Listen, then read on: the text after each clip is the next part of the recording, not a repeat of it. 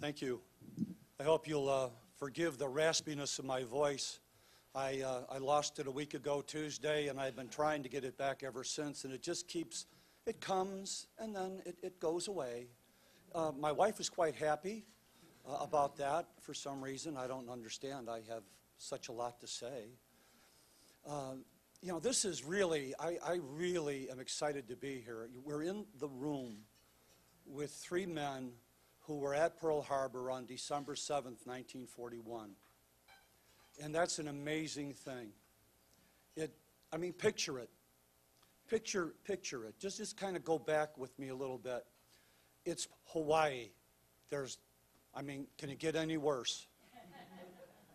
It's a beautiful Sunday morning. Maybe you've got the duty that day. You get up and you go about. Now, in the military, we don't get up at 7. We get up at 5 or 5:30, and sometimes we get up at 3, depending upon the mission. Now, most of the time when we get up at 5 or 5:30, we wait around for 3 hours to do something, but that's just the way we are. But imagine you get up in the morning and you're going about your duty. Maybe you're going to church. Maybe, as we may have all seen this picture of them playing baseball. Maybe you're out on pass. It's a beautiful Sunday morning. And you hear a little rumbling maybe. And you see some planes flying overhead, and you're thinking, oh, the Army's doing its drill. At that time, they had the Army Air Corps. And maybe the Army's doing some drill, and that's why I'm hearing these explosions. And you look at the markings on these planes, and you see a different marking than you've ever seen before. And suddenly, you realize that these sirens, well, it's not a drill. It's real. You see the smoke starting to rise from Battleship Row. You see all of those nice planes that we lined up so nice and neat. They're all gone because they got strafed and they're all in burning. You see men and women running around trying to figure out what to do. And suddenly it hits you. Your life will never be the same again. You're in the middle, the start of the Great World War II. There will be many more battles, thousands upon thousands of men and women lost, defending their country, all changed within a few moments of time. You know, we in the military live in a tradition. It goes back to our founding fathers. When we raise our right hand and swear to support and defend the Constitution of the United States, we swear to protect this country with our lives, our honor, and our sacred fortunes. We give up a lot of things to serve this country, just as these men and those men and women that served back in 1941 did. They had no idea what was going to happen when they served. I had a real good friend, Medal of Honor recipient from Southern Illinois, and he said, you know, I got home one day during the Depression. I was 16 years old. He says, and my dad met me at the gate leading up to our little farm. And he said, my dad had packed a gunny sack full of food and some clothes. And he said, son, he says, I can't feed you anymore. I've got to take care of your brothers and sisters. You're old enough to fend for yourself. And at 16, he went on the bum. He lived off of freight cars and hand to mouth. Finally ended up joining the Army, I think, in early 1941. The Great Depression created tremendous hardship on this country and on the men and women that lived during that time. They really knew what it was like to go to bed hungry. They really knew what it was like to go without. We talk about today about the hardships that we face. My dad who came out of the Depression, used to laugh. He says, you guys have no clue of what hardship is. You have no idea of hardship. But my generation does. But I'll tell you this, I think the Great Depression created a generation of hard men and women And because of that hardness, that ability to survive, the ability to go without, the ability to suffer through things, we were not defeated in World War II. We were led to victory.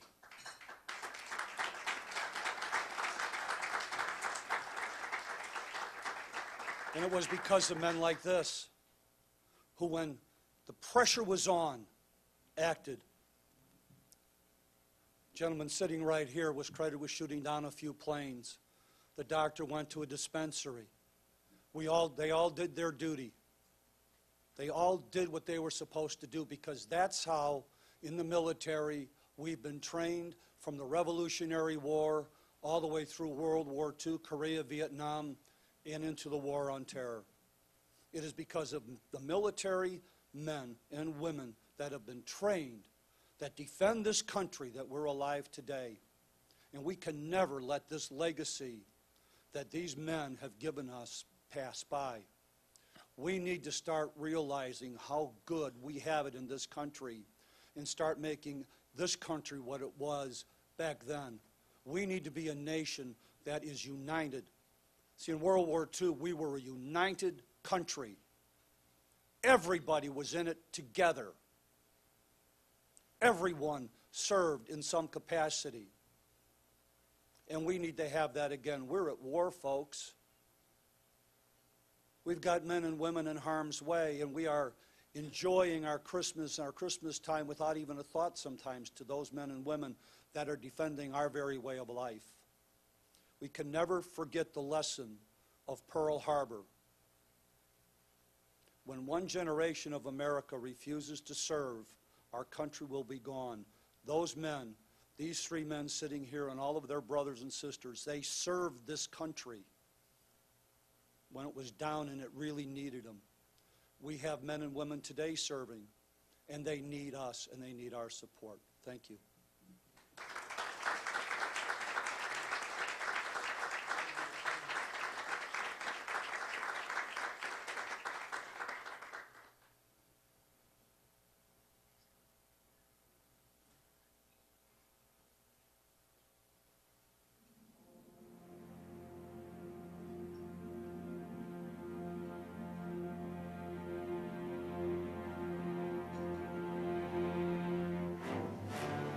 It was almost dawn.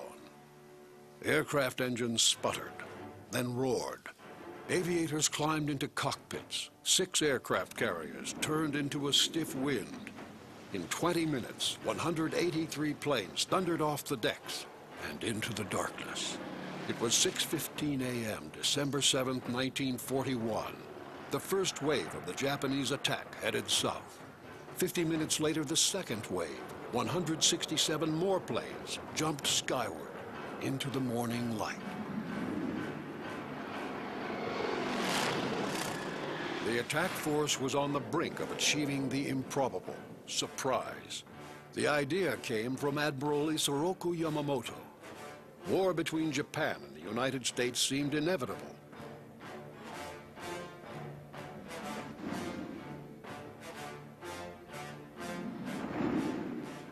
But Japan had little chance of winning unless the U.S. fleet in Hawaii could be destroyed.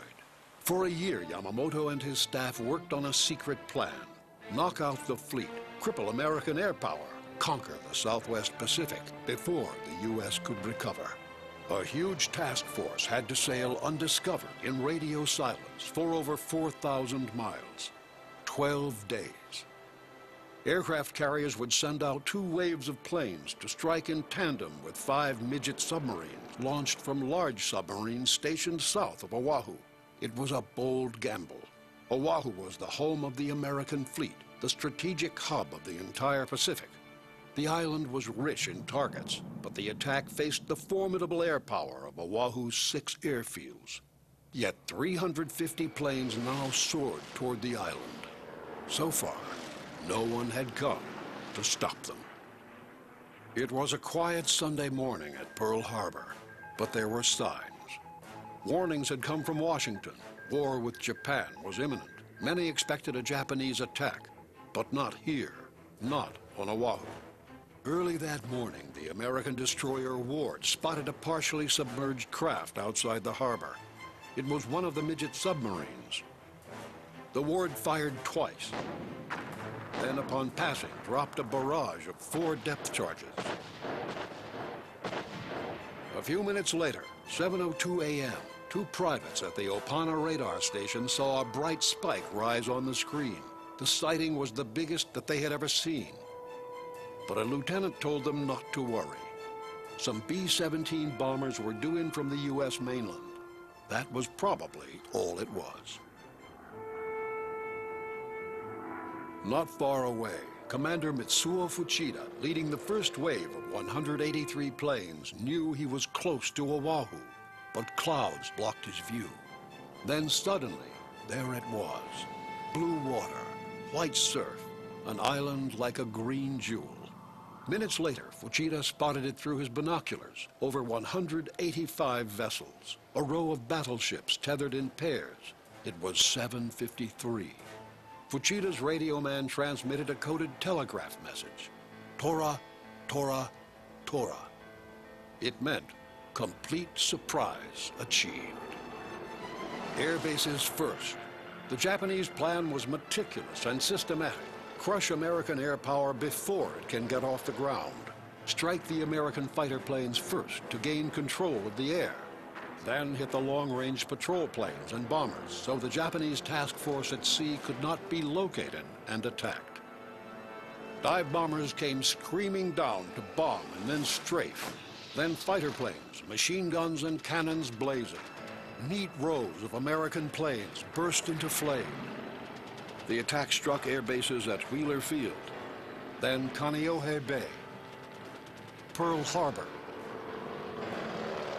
Hickam Field, Eva, and later Bellows. The placid Sunday was a sudden inferno.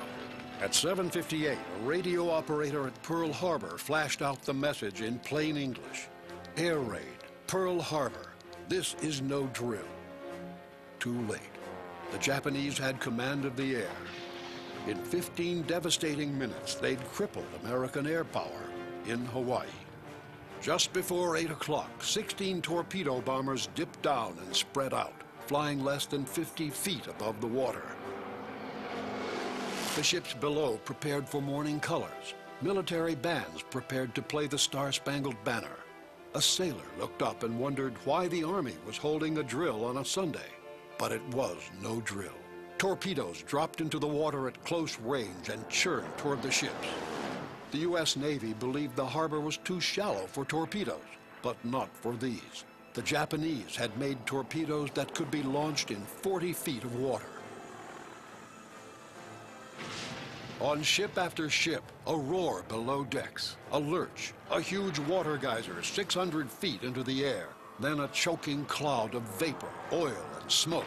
Torpedoes ripped holes below. The battleships West Virginia and Oklahoma each took 9 in the gut. 2 more blasted California. Another struck Nevada. Oklahoma listed sharply. Water rose. Emergency lights went out. Men trapped below cried out in darkness. Above them, more torpedoes slammed home. But half the American battleships seemed safe. Those on the inside of the moored pairs, and the thick armor plating on their decks would surely protect them from above. But Fuchida's high-level bombers each carried a single bomb, especially modified to pierce that armor. At 6 minutes past 8, it happened. A bomb crashed through Arizona's deck and penetrated the forward magazine. The magazine exploded. The ship ripped apart. A ball of fire and smoke rose over 500 feet in the air. The harbor was filled with scenes from hell. Men dove from blazing ships and swam to Ford Island, soaked with oil, their bodies burned, shocked. The first wave had succeeded. By 8:30, the planes headed back toward their carriers. Mitsuo Fuchida was satisfied. In 20 minutes, his attackers had crippled the striking power of the Pacific Fleet. He'd lost in return 9 planes. For nearly a half hour, the skies over Oahu were empty. Was it over? Not yet. Just before 9 o'clock, the second wave of Japanese planes filled the air. But again, the fighters and bombers raked airfields and air stations.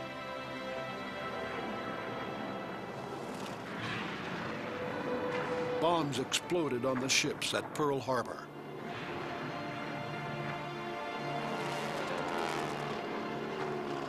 The objective of the second wave was to finish off any battleships and to destroy any American aircraft that might retaliate against the Japanese fleet at sea.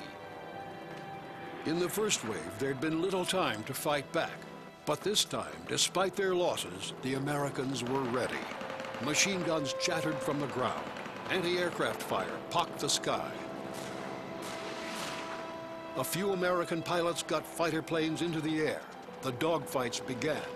20 attacking planes fell from the sky.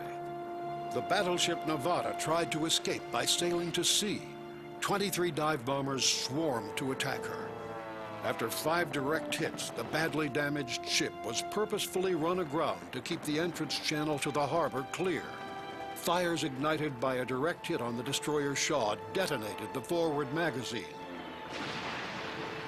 ripping her bow completely off. Finally, the planes wheeled and flew away. It was almost 10 a.m. After 2 short and very long hours, it was over. 21 American vessels were sunk or seriously damaged. 188 planes destroyed. By nightfall, 1,158 Americans were wounded, and 2,390 people were dead. 49 civilians, too, died that day, most from friendly fire. The Japanese lost just 29 planes, 5 midget submarines, and 64 men. Their improbable surprise had worked, with one hitch. No American aircraft carriers had been in port. Pearl Harbor was not a knockout blow, but the bold Japanese attack had changed warfare forever. Naval air power, not battleships, would dominate the conflict to come. The next day, President Franklin D. Roosevelt addressed Congress. December 7th, 1941, a date which will live in infamy. As he spoke, the Arizona still burned. Desperate rescue workers still struggled to cut through to crew members trapped in the capsized Oklahoma. The last survivor was pulled out that same afternoon. 500 miles away, the Japanese task force was steaming home through a heavy mist. The crews were strangely quiet. The Pacific War had begun.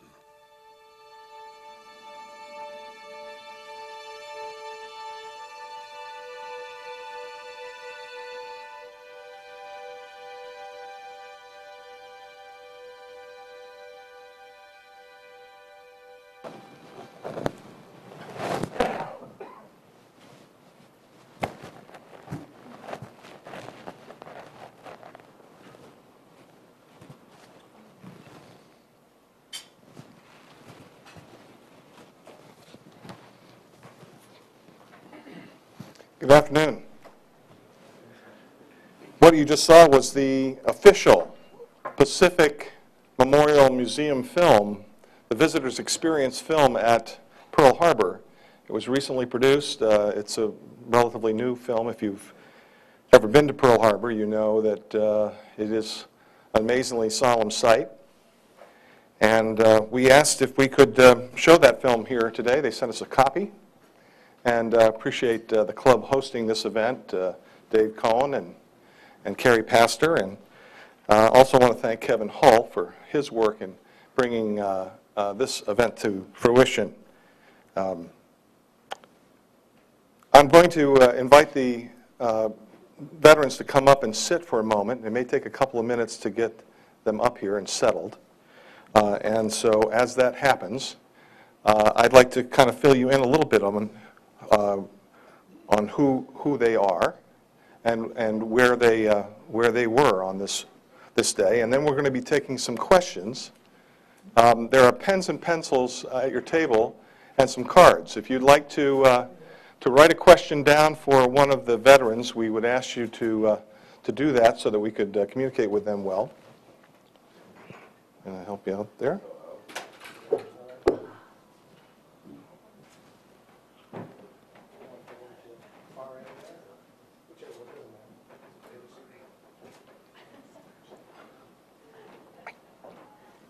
So the pencils and paper are on your table if you would like to ask any questions of the survivors today, and we'll try to facilitate that as best we can.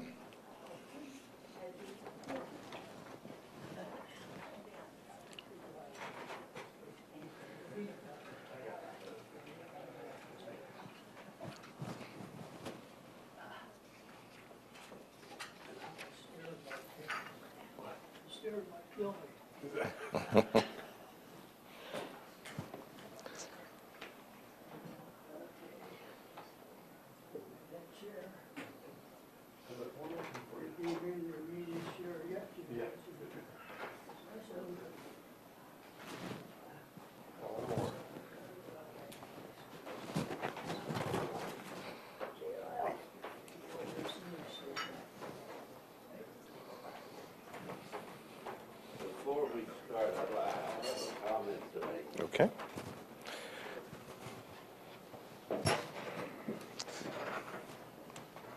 On behalf of the Pearl Harbor survivors, present and deceased, we want to thank the Union League and its association for the annual commemoration of the Day of Infamy.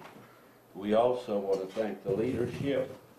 We want to thank Ed and the director. We are very honored to be here, and it's really, you should be commended that you have this on your agenda every year. Thank you very much.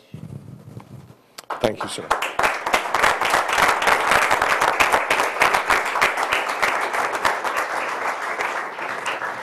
He actually took the words right out of my mouth.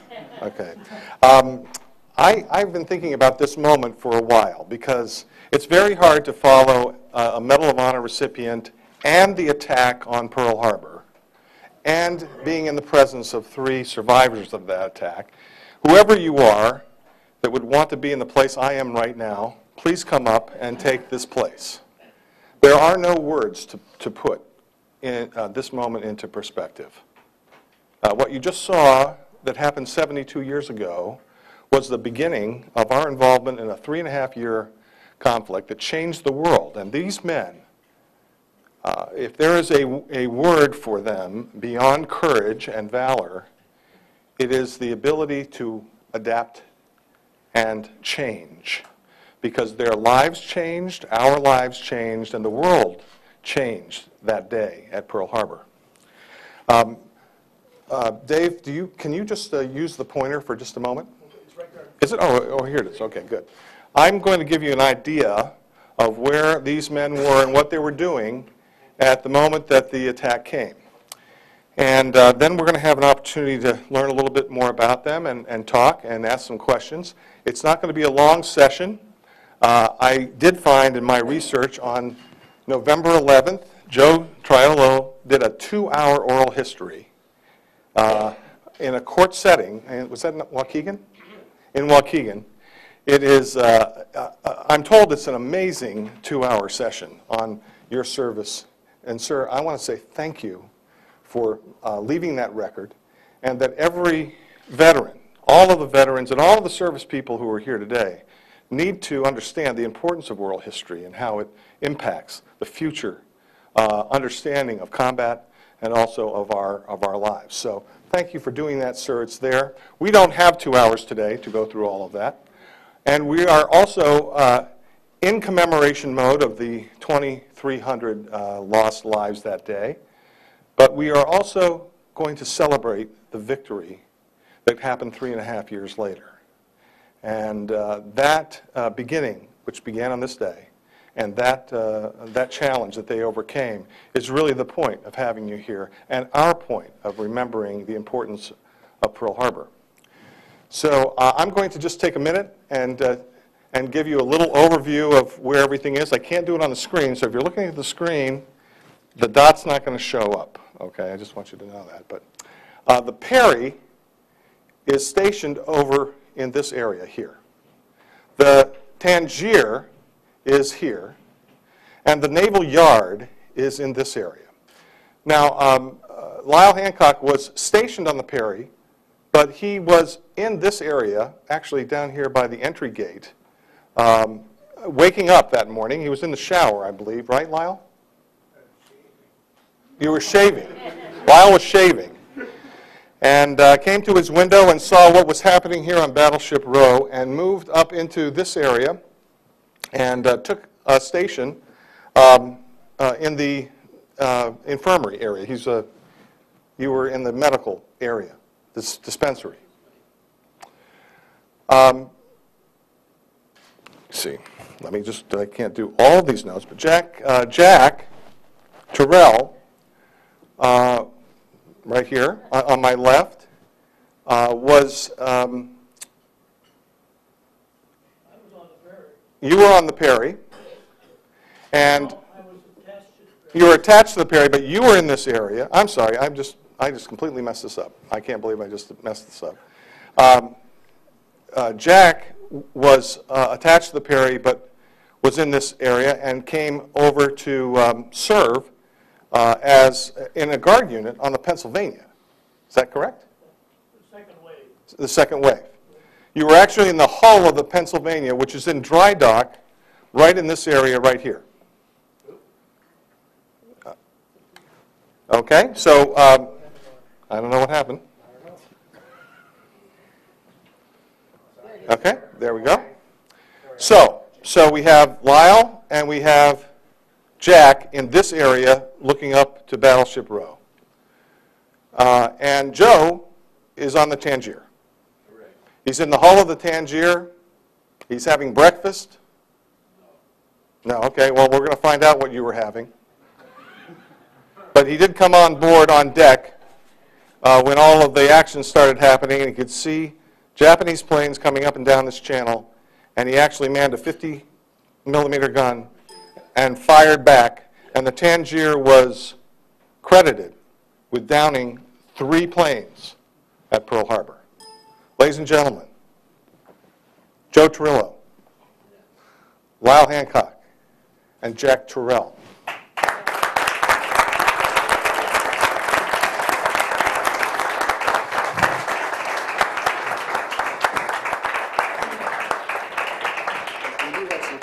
Good. So we have a couple questions, gentlemen. I'm not going to ask you all to answer all of them, but I am going to ask you to make a little statement in advance first, and then I'll ask the questions for you afterwards. Is there something you'd like to just say now, sir? At age 93, I have developed a balance problem. So sitting down is my way to go. And I enlisted in the Navy in March 1940. Went aboard the Perry in June 1940. And November of 41, I was temporarily transferred to attend Naval Mine Warfare School in Pearl Harbor. I was quartered in the Navy Receiving Station, which overlooked Battleship Row and Naval Air Station Ford Island. Saw the devastation being heaped on those facilities. Prior to the second wave, I was put in a work detail to go aboard the USS Pennsylvania and 2 destroyers which were in dry dock at the time. All 3 ships were damaged. The destroyers were damaged more than the battleship, but they suffered damage. I would, this is my remembrance of Pearl Harbor. I'd just like to give recognition to some of my family. My wife, Mary, 65 years.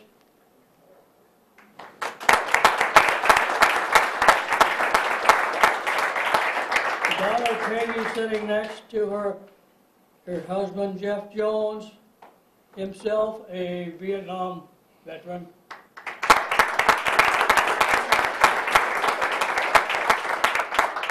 John O'Gordon, currently employed at Great Lakes Naval Training Station. He's a historian, training specialist, and what he doesn't know about the Navy is not worth taking. He knows it. Proud of you, John. I found it on Google. All right. This is about all I've got to say. I'd just like to say I'm privileged and honored to be here today. Mahalo. Happy holidays. Aloha. Thank you.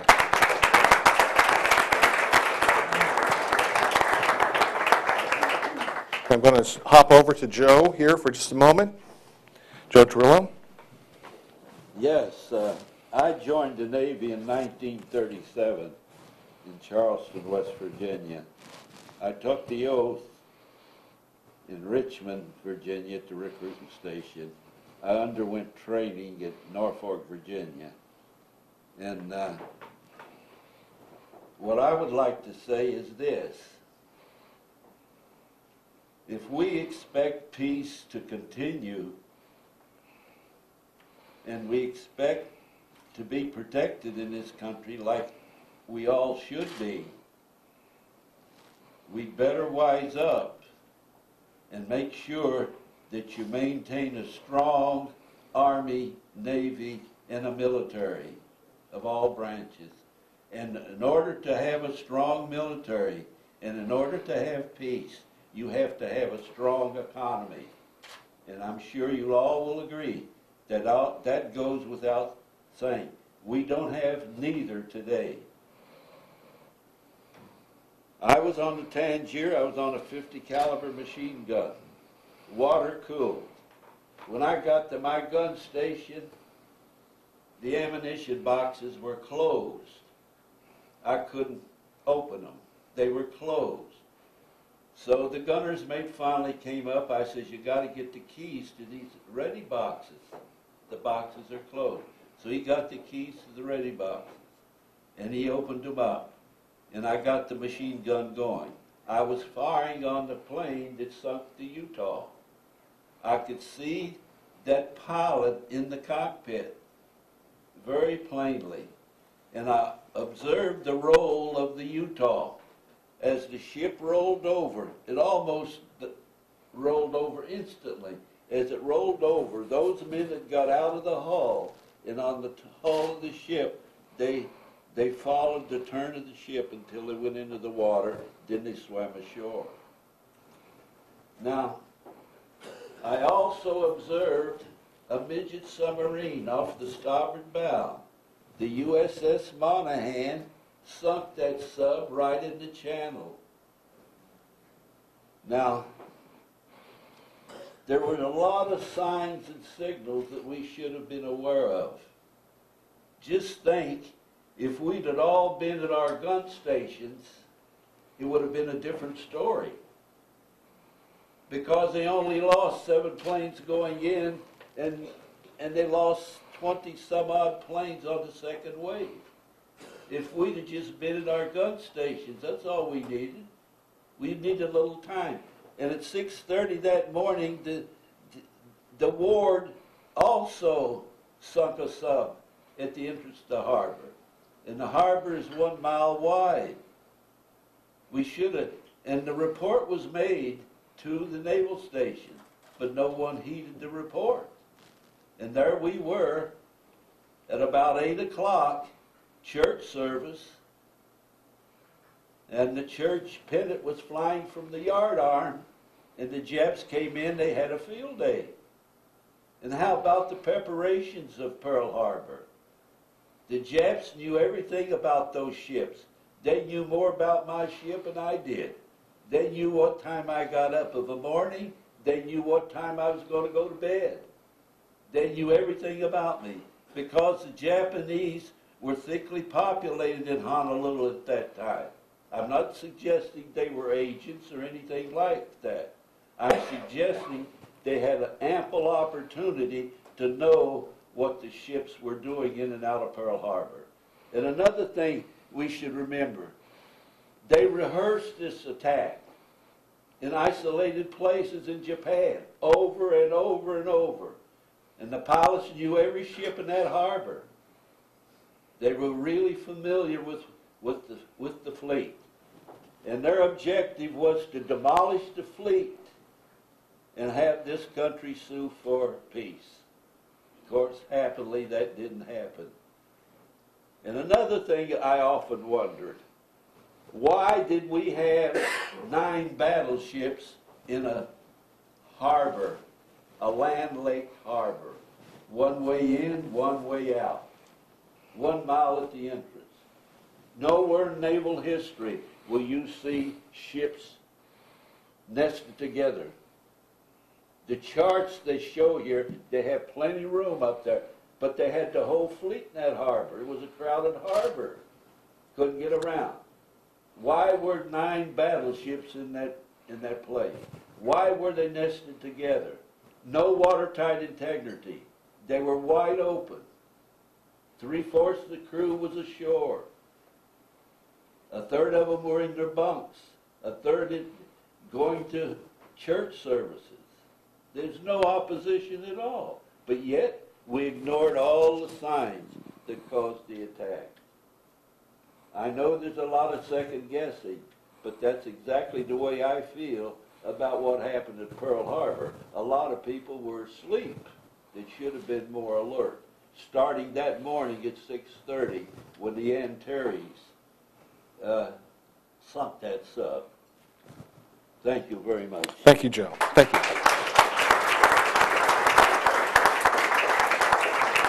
Lyle, I'm going to give you the mic. Is that okay?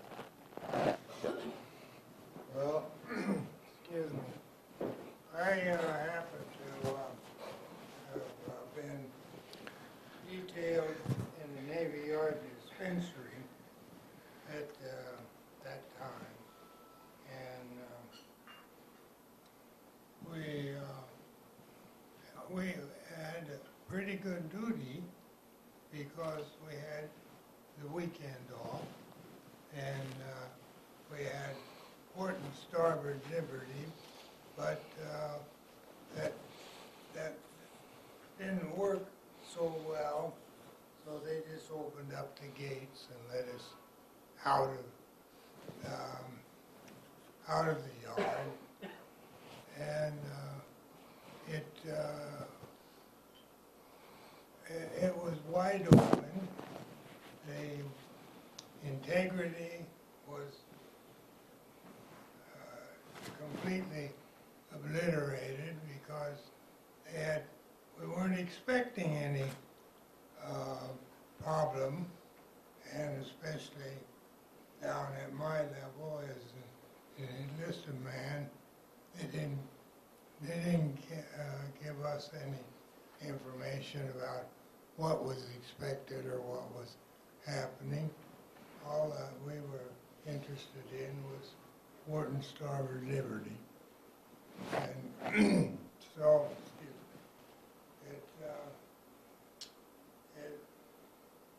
it gave us absolutely no protection because nobody, at least the personnel, most of the personnel, they knew nothing about Japan.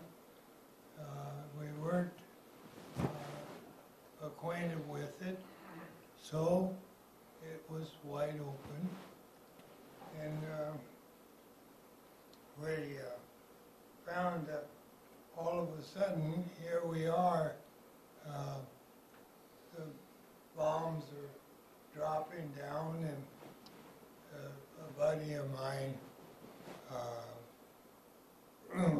we were both looking out this window, and of course they had each weekend they had mock drill on the air base next door at Hickam Field. So we were just sitting there, and the attack came and went, and of course what was left was chaos. And so I figured, well, I'm supposed to go on duty that day, so I go in and take a shower. And I'm in the shower, and they passed the word for all hands to draw small arms. And I thought, my God, if these young kids had no more training than I did going through boot camp there, one of my own men would shoot me. And that's when I decided that I better get back up to the dispensary, which was, it must have been about a mile or a mile and a quarter away. And so I got dressed, and oh yes, while we were standing there and watching this show, this one kid said they're sinking our ships. Well, what do they mean sinking our ships? Here's a big battleship or a battle wagon there. How are you going to sink that? It was happening. So we sort of collected our thoughts, and I figured, well, I better get up to the dispensary, because that's supposed to be my battle station, and whenever they have a drill or a mock drill or anything, why, you're supposed to report to your battle station. And I get down to the main deck, and I started running to get back up to my post there. And they just, nothing unusual dawned on me. And on the meantime, while we're standing there by my bunk, the bunk next to me, the young fellow said they're sinking not the Arizona, the Oklahoma. It's turning over. Well, here's a battleship, a battle wagon turning over. How ridiculous can you get? And so I go in to take a shower, and then they passed the word for all hands to draw small arms. And that's when I figured, well, I better get up where I'm supposed to be, because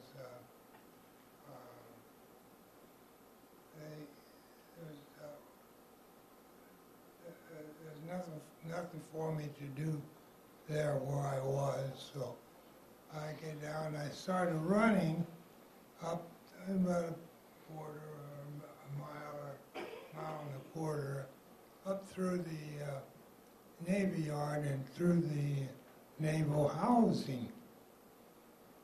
And as I come up to one of my buddies, he holds out his hand and he said, "Slow down," he said, "because what goes up must come down." Well, you know, it doesn't mean anything to me. So we get on up to the Marine Barracks, which was adjacent to our dispensary, and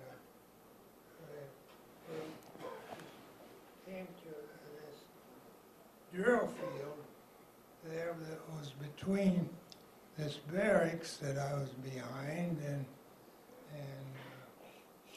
the naval dispensary. So we wait there and watch the show, and we see the bombers coming over and they're dropping bombs. Somebody said they're dropping the bombs, and of course that was a ridiculous thought. They're dropping bombs on us down there doing nothing. And to this day, I don't know how I got across that open drill field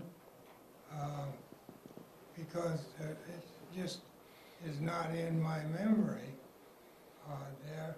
And I got over, and of course when I got in, walked into the dispensary, it's utter chaos. They're bringing them in by the truckloads from personnel that had either jumped off the ship or were blown off the ship, and they started to treat them. Well, by that time, the attack was over, and things were quieted down. But that night, we were, in the meantime, they painted over all the windows and the doors or any light locks so that no light could get through. And about 8 o'clock, I decided, well, I better go in and get a little rest because later on I might not get rest. I don't know what I was going to get rest from, but I was going to get rest. And so I finally fell asleep. And the next day, of course, then we realized that we had been bombed. And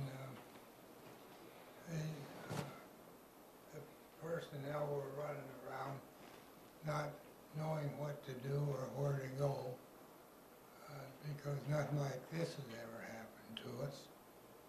So it was chaotic, and by that time things had quieted down. So we got through the day, and that night I never knew it to get so black at night as it did that one there. Of course, the only place we could go was outside the door. You couldn't go anything away from the building because if you did, the Marines would shoot you. But they would shoot anything that moved, and so that kept us inside. And then on we sort of got things as it were, sort of quieted down. And Thank you, sir. Thank you very much.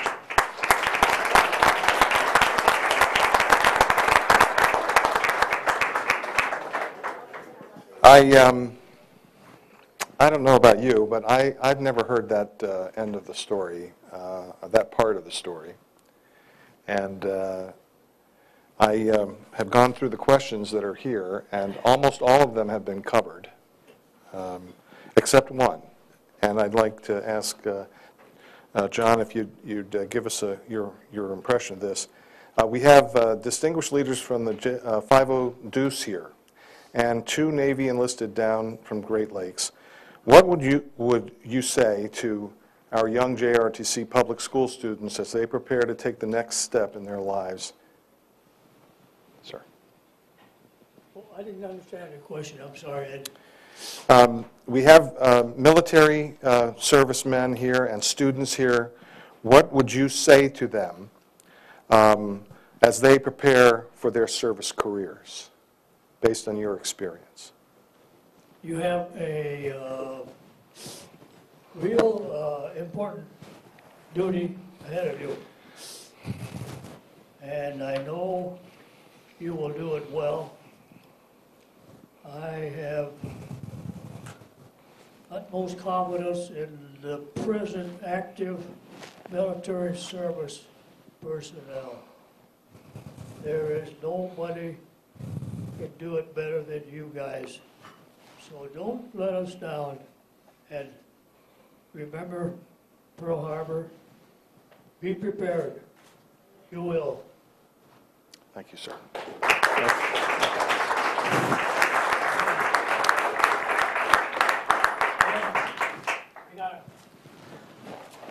got to tell you this. I got to tell you people this. This is a little off of the ordinary, but Lyle and I were in the same facility on December 7th, 1941. I was on the third deck. Lyle was on the second deck. We saw the whole works, the whole action going on ahead of us before we went our separate ways. Thank you. Thank you, sir.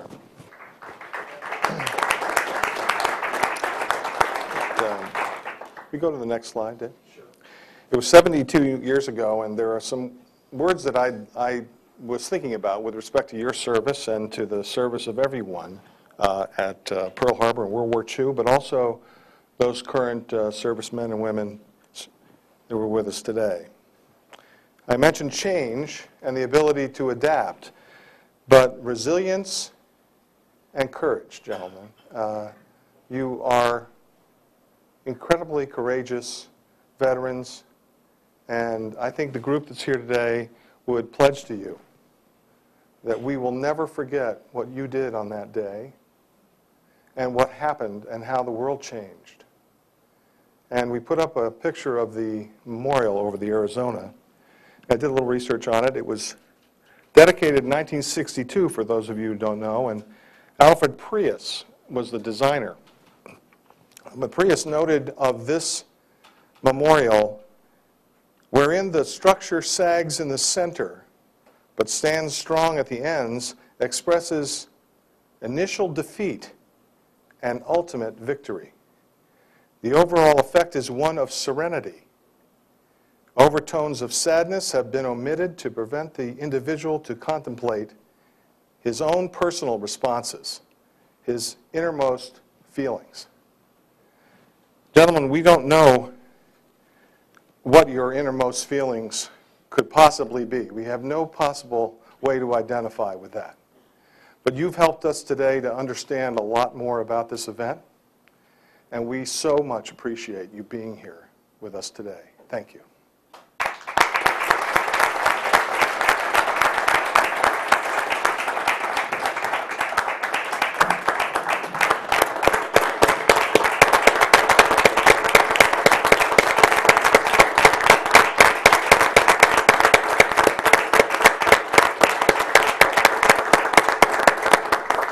Now we have one more thing. If you'll just sit for just a moment, I've got to introduce one more person who is very important to our event today. If you can go to that next slide. Now, this is the other side of the war. Judy Brubaker was a WAC, a Women's Army Corps member who enlisted in World War II in the 2nd Air Force after her brother, who was training as a flight pilot, crashed and died. She was about to go overseas to sing with the Army bands, but had dependency discharge to take care of her mother, who was seriously ill. Although she was a private, she was treated very well. She worked the war bonds effort. There's another picture of her here in her uniform of the day. She went on to Hollywood to make films, and in 1947 was awarded the Victory Medal by none other than Darryl F. Zanuck, the head of 20th Century Fox, and her films were seen in Fox Movietone reels all over the world. The reason that we're bringing Judy Brubaker up here is twofold. One is to put another bookend to this event, which is that at the end of this 3.5-year war, we were victorious. And also to note that the service of women in World War II was extremely important. And the courage and tenacity that Judy Brubaker displayed during that time is unbelievable. So we've asked her here today to sing God Bless America. Judy Brubaker.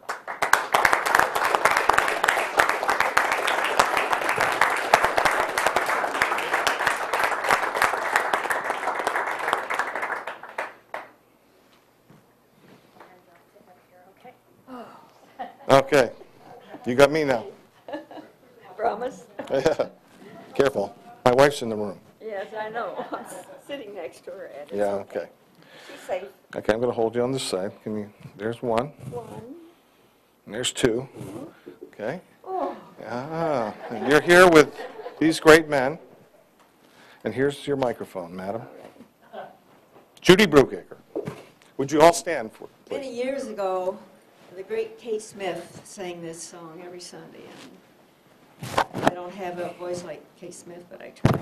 Okay, here we go. You notice I'm taking center stage here? You always do. Oh, thank you, darling. Okay. God bless America, land that I love. Stand beside her and guide her through the night with a light from above. From the mountains to the prairies, to the oceans white with foam.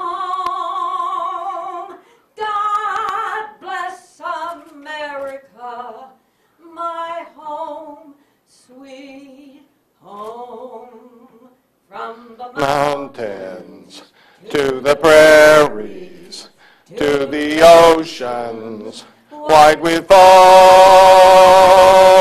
God bless America, my home, sweet home. God bless America, my home, sweet home. Hey.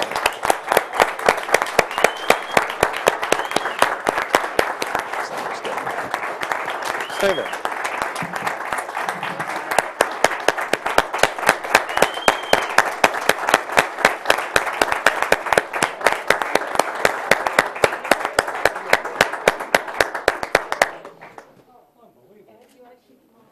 Yeah, we're going to keep you all up there for some pictures. And you're going to close the program. We're going to close the program. Kate would have been proud of you.